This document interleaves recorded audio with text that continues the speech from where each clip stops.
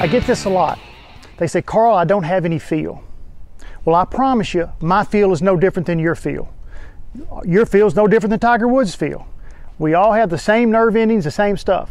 What good players have that bad players don't have when it comes to having consistent strikes with their wedge play is good technique. It's a very simple technique. It covers all of your short game shots, 90% of them at least, and this is the way we do it. We set up with a narrow stance. That's where I see most AMs make a big mistake, is their stance is too wide. We set up narrow, feet almost touching. Ball is in the middle of our stance. We have a little weight leaning forward. We swing our arms back to the inside, and then we rotate our entire body left through impact.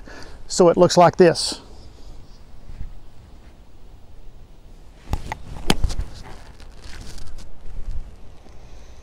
We get that nice crisp contact every time.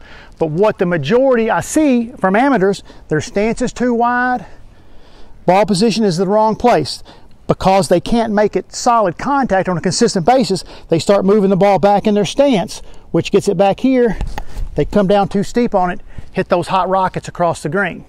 Or they try and then help it to not do that, and they fall back. Narrow stance, ball centered right in the middle of our sternum.